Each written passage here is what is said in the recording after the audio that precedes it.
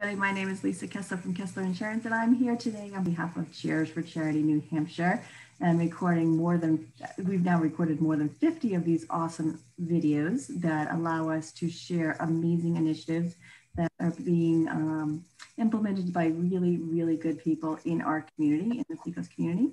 And I have the privilege of doing this with my dear friend and partner, JoAnn Burchuk. Hey, JoAnn, nice to see you.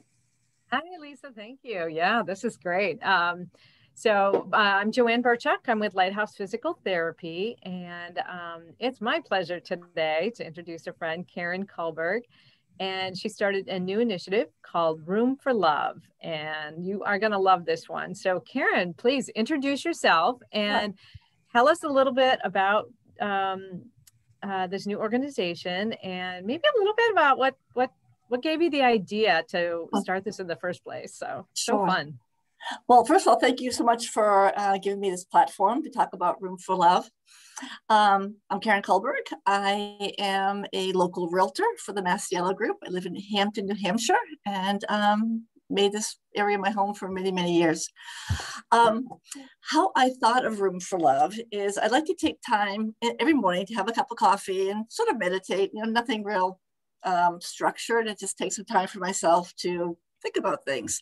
So one morning earlier this year, I was thinking about my mom, who passed away right before Christmas in 2019.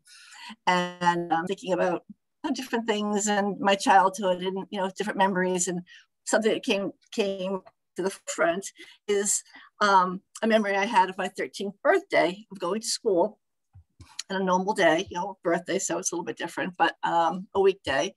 And coming home and going out to my bedroom and finding it completely transformed. I don't know how my parents did it, but they wallpapered my room, being a white and red wallpaper. My mom had obviously done work on creating a vanity for me with the skirt. We used to have those when we were younger, with the match the wallpaper, and all new furniture.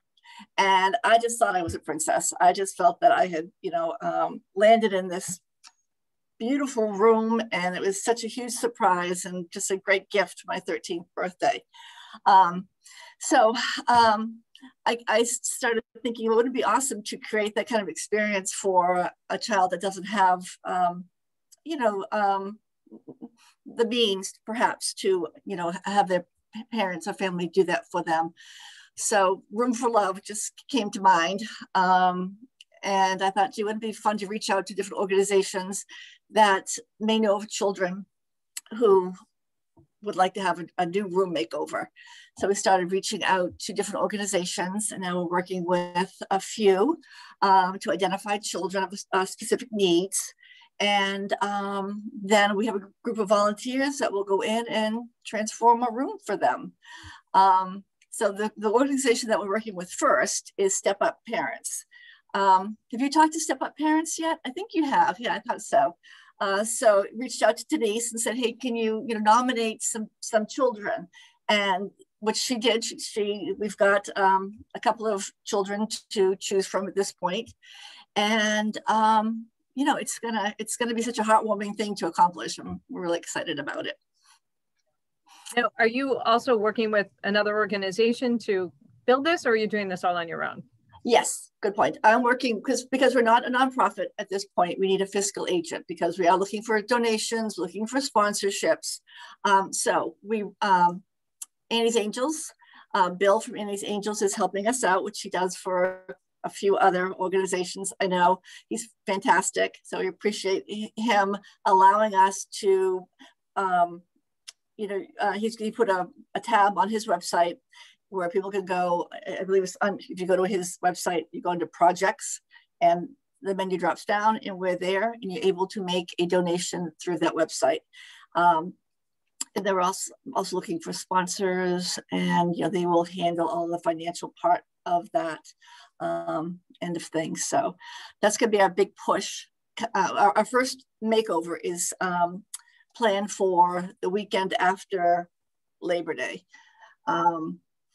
So we're going to be doing a big push for fundraising for July and August. Are you finding some connections for donations as well, you know, like furniture or furnishings for the room?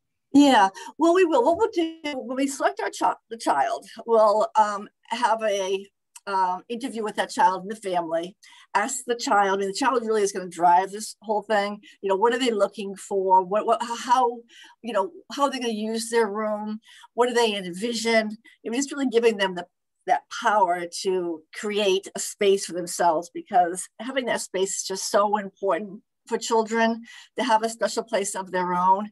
And with Step Up Parents, you know, remind your viewers that these are folks who are raising perhaps their grandchild, for instance, or another family member, because the biological parent of that child may be suffering or living with substance use disorder, or perhaps incarcerated due to that. So, you know, they may be put into the grandparents' room, and the grandparents are, you know, they might have converted their child's room into a den or an office or whatever, or, you know, or not even living in the same house they raised their family in. So we ask the child, you know, what they're looking for, what would they like, and then we try to match those needs. So, you know, as far as getting donations, we really, you know, have to kind of wait and see what the child needs, what they want. We're looking for new goods. I'm not really sure if I want to use used furniture and that kind of thing, but, you know, obviously if someone has something in great condition, we're not going to rule that out. But I think we have to really interview the child to find out exactly what they want, and then we'll start looking for accumulating all of those elements that the child wants in their room. So yeah, donations of, we've said donation, the first thing I thought was, you know, used furniture, but if people want to donate, you know, gift cards, or, you know, if they have, want to make a donation of lighting, or, you know, a mattress, a new mattress, things like that. We certainly take those hardwares in lieu of cash. Great. So it sounds like you've already found your first child who's going to get this fun room, and it's great that they get to participate in this process. Absolutely. Yeah. Now, are they going to also participate in helping to actually create the room, or are they going to be like, go away, and then they're going to come back and have this, absolutely, like, so they'll have the reveal. I love it. So that's, you know, that's part of the criteria is making sure the child has someplace else, a different place to sleep during the time that, and my parents got the room done in one day, so I don't know, we're giving ourselves a weekend to get it done. But have them sleep in a different area, or a different, you know, room in the home, if that could be arranged, because I do want them to just open the door and see the room. But as I'm saying that, I'm also thinking, if a child says, yeah, no, I really want to participate, I want to, you know, help with this, then we'll certainly let them do that. But I think ideally, and the way I'm envisioning it, it would be a reveal.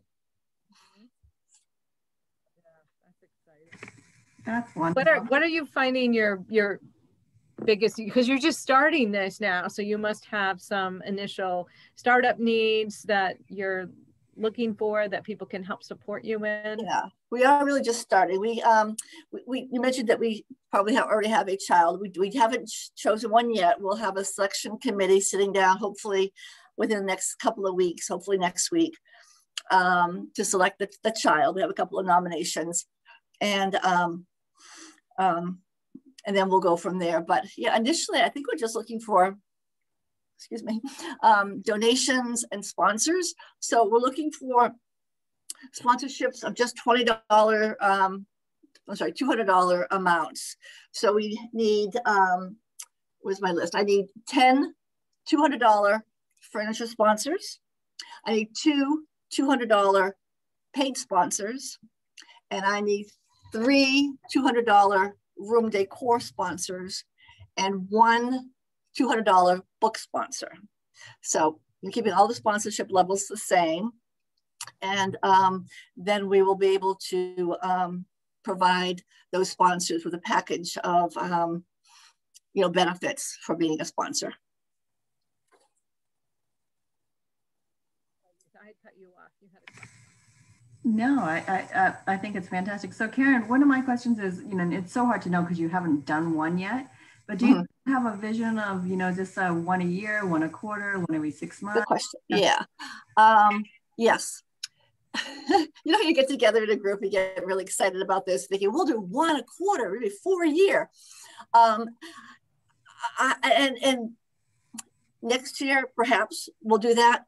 Right now, we're just focusing on getting through this one because we really don't know what it's going to cost. We don't, and every child might be a little bit different. So if someone does make a donation or does sponsor, and there is money left over, that will just roll over to the next room because we definitely want to do more than just this one. We definitely want to keep it going. So yeah, this September we'll do one, maybe the first of next year in January. And I'd like to do at least 2 a year, but ideally 1 a quarter. Are you looking for volunteers to work on that weekend? Do you need? Yes, we are. Yeah. Assemblers, do you need, Yep. Depending on what the child wants. I mean, a child may want a loft in bed. So that's going to call for a carpenter. They may want, new flooring put in the room. Excuse me. So that may call for someone who has expertise in laying carpet or, putting in plank flooring. We may have a child who, wants a mural painted on the wall. So we'll need an artist for that. So yeah, we're definitely looking for craftsmen and artists to help out with that. I saw a room recently where they had started with a mural and then the whole room was decorated around that mural. So if a child has something really special they want painted on the wall, you'll start there and kind of build out from that point. Wonderful. Well, I am so impressed with this whole concept, and I think what an amazing way, an initiative to give back and to make a difference in a young person's life in a really profound way, and just bring them and give them a safe and welcoming place to come back to, especially when some of these children are really absolutely in the day. Yeah. And if you're being displaced from your home and put someplace else, no matter how loving the home is, to have that special place of their very own where they can close the door and just, have that space to be alone, to think. Our mission statement is lovingly created rooms for children to positively boost their enthusiasm and outlook on life. So there's nothing more exciting to me than an enthusiastic child. And you don't see that, too often. In any situation. I don't know. I think kids have a lot of pressure, a lot of stress on these days. So we want them, the child that we choose to just have a new outlook and enthusiasm for life and be able to take that into the classroom and into their relationships and friendships. Wonderful. Well, thank you so much, Karen. This has been great. Thank you. Thank you very much. Do you have your own website that people can go to if they're We don't interested? have a website. Yeah, we don't have a website yet. But on Facebook, we have a Facebook page, Room for Love on Facebook. Just search for that. Go to my Facebook page. It's just Karen Kulberg. And there's information there which will point you to the Facebook page. We are going to, that's another thing that we could use is someone to help us with creating a website for this. Eventually, we would like to, make it a nonprofit. You get that categorization. Am I saying that? Categorized as a nonprofit, but right now we're not. So, we appreciate the help with Annie's Angels. So if you want to go directly to Annie's Angels and make a donation through there, also on my on my Facebook page, I'll have links to doing that. And also, Realtors for Recovery is another organization that I participated in, and we may, because it's sort of, I think, sort of sister organizations, because we are working with children that may, in this case, do have connection with substance use disorder. So putting that information on Realtors for Recovery might be another way to people to access and check out what we're doing. That's awesome. Well, this is going to be such a fun project to be able to follow along, and I can't wait to see the reveal. And I assume you'll be posting somewhere, probably on your Facebook page as well, until you get a website. Yep. What kind of volunteer opportunities will come out of this? And again, for anybody interested, go to anniesangels.org, and under their projects tab, you can make a donation, or Karen Kulberg's Facebook page, and you can keep track of this really, really fun project. It's going to be great to watch. Great.